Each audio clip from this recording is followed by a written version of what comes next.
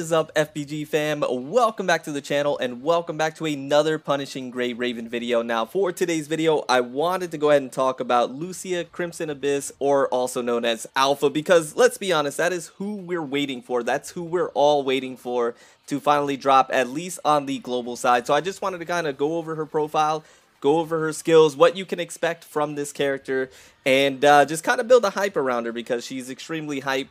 And I know a lot of you are waiting for her, like I mentioned. So let's go ahead and jump straight into it. If you do enjoy today's video, drop a like, sub if you're new. We are on our way to 30K. Help us reach that major milestone. It'd be greatly appreciated. So let's take a look at Alpha. Basically, give you a brief synopsis. The original Lucia Crimson Abyss, also known as Alpha, became one of the self-proclaimed ascended beings by joining her sister Luna after finding out she is still alive. Now, really quickly, massive shout out to the fandom for Punishing Gray Raven. I will leave a link to their website down in the description below as well. And then we're going to take a look at the skills at this time. So this will be the first time I'm actually reading over these skills.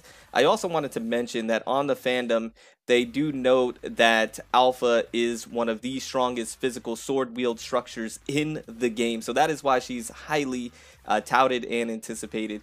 So let's go ahead and take a look at the red orb for the orb skills. Flash attacks surrounding enemies dealing 12.5, 25, 37.5, 20, 50, 75% of physical damage. 3 orb consumption will deal an additional, you see the numbers, physical damage upon final strike and send the target flying. Gain super armor during casting. That is huge.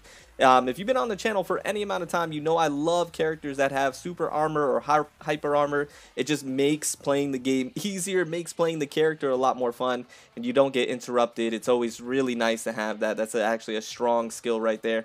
And then moving over to the yellow orb, I almost went past it. Let's take a look at the yellow orb. Dashes and slashes through enemies, damaging them along the way. Dealing, you see the numbers of physical damage. So obviously right out the gate, you're going to know she's all about physical damage. And then if we take a look at the blue orb, enhanced energy regeneration, movement speed. That's kind of broken. And also deals an additional, there you go, physical damage 2 times per attack when entering sword wave mode and releasing sword waves. Convert the additional damage into additional sword waves, with each dealing that amount of percentage of physical damage.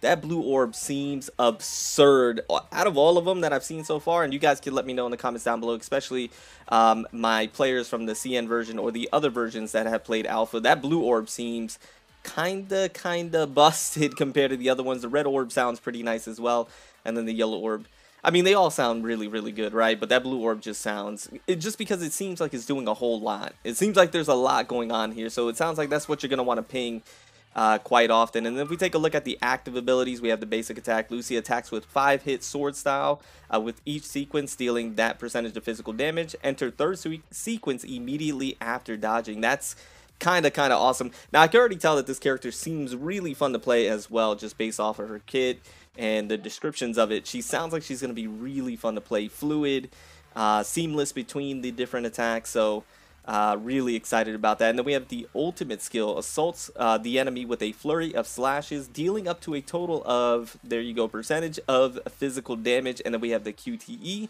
continuously uppercuts the enemies, dealing a total of 300 or 600% of physical damage, keeping the enemy airborne throughout the attack duration. That's really nice, keeping them airborne, because that means they can't do anything while they're airborne. So you could probably get off some more attacks, probably get an ultimate off, you know, who knows, probably a whole lot of stuff going on. And then class specific passive, damages increase.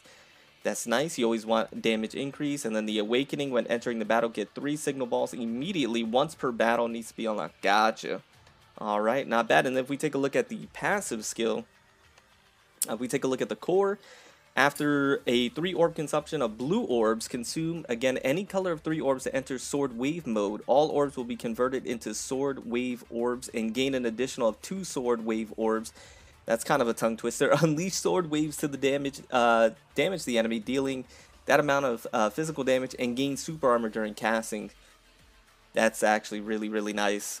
That's really cool. Interesting. And then the leader skill, all assault type teammates gain an additional increase of 10% attack damage and 5% critical chance. Really nice right there. And if we take a look at the passive, after a 3 orb consumption of red orbs, increase physical damage by 10%, lasts for 4 seconds. Really nice. You're just buffing yourself up a little bit more. After exiting Sword Wave mode, gain 2 random orbs. Really good. And then during the effects of blue orb consumption, increase physical damage. Yeah, she's just a powerhouse. Plain and simple. She's just a powerhouse. She's getting tons of physical damage buffs, tons of just damage buffs all around. She has in her kit things that are going to help her output the most damage. It's just kind of absurd. And then we have the weapon, and then the memory set, and then the affixes right here. Does it show this weapon in particular? Alright, that's okay, but let's go ahead and take a look at the coatings that we have, and I know the one that everybody is hoping will come to the global side, and it definitely should. I think it definitely should, is this one right here, and you can kind of see why. But the other ones are really, really awesome. Like, this one is absolutely spot on. This one right here, I am all for that with the hoodie and whatnot.